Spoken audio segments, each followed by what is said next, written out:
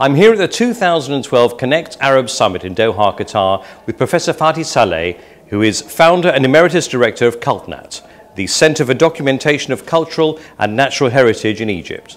Professor Saleh, thank you very much for being with us. It's my pleasure. Perhaps you could tell us a little bit about why you think that the Connect Arab Summit is important. Yeah, it's very important because we have already disconnected heritage between our countries and disconnected information between our countries. And there is a high chance that during this summit that we can reach a consensus that we work together in order really to establish this connection. And in terms of your particular presence here, you've been involved in an announcement here. Perhaps you could... Yes, I'm just coming out of the announcement. We are announcing the second phase of the Memory of the Arab World project.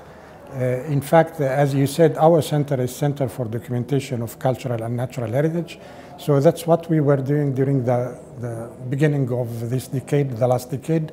During the first 5 years or so, we were documenting the different aspects of cultural and natural heritage of Egypt and showcasing it in the form of websites and projection systems and so on. And then about 5 years ago came the idea that why not we start to spread that to the Arab countries so that we can document the different aspects of Arab countries in participation with the Arab countries themselves and also the international organizations that are involved in that, like the ITU was with us, and also the Alexo and the ICESCO, etc. So we started working with 15 countries, and we decided that we will start with certain aspects of cultural heritage, and then we extend to the rest. So what we started with is with the manuscripts and with the architectural heritage and with the music and with the folklore. And then now in the second phase we are asking for, of course, to increase the input for the first phase, and also to start working on other aspects of heritage, like Islamic monuments, like Greco-Roman monuments, etc. So we had a meeting with during that period we were holding a meeting every 6 months, and every meeting was in a different country. So the first meeting was in Sharjah, and then the second meeting was in Damascus, the third meeting was in Cairo, and then the fourth meeting was in Morocco, and then the last meeting was in Bahrain. And with the participation of most of the countries, between 15 and 22 in each time.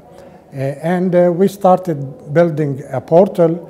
At the beginning, the data was inputted in our center, and at the end now we developed the website, which is www.memoryarabworld.net, and now we are allowing every country to put their data from their side, from their place in their country, so that we have a portal that shows the collective memory of the Arab world.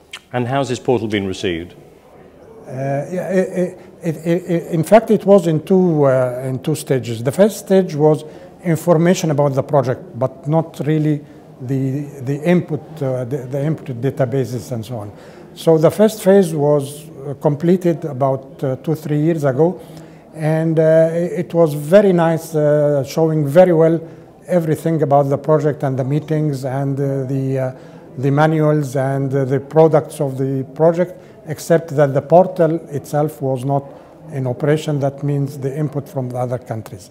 And then finally, this year, we had accomplished this part, and now it's working in both ways. And I think the first phase was very well received. The second is just starting, so we are waiting to get feedback. This is a region of many contrasts. How do you see the ICTs in general in the region? What are the particular challenges you think facing you?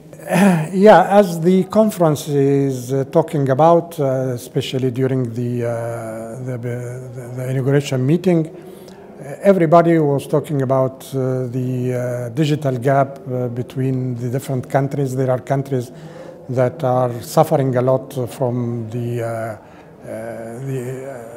presence of ICT, and there are some countries that are in a better position and so on. So we are trying to fill this gap now. And also this is one side is the communication side.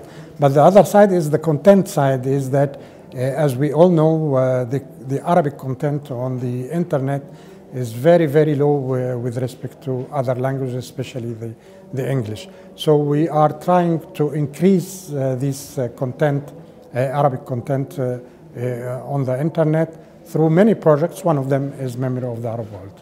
And in Egypt, what is the situation like at the moment then? It's very well. I mean, the ICT in Egypt has developed a lot during the last decade. Starting where at the beginning of the decade it was very, very low, and now we are competing with the advanced countries. Yeah. We are in a much better situation. So you're optimistic for the future? Very optimistic. Yeah, very optimistic. Yeah. Mr. Saleh, thank you very much indeed for being with us. I thank you very much for giving me this chance. Good, and good luck with the project. Thank you.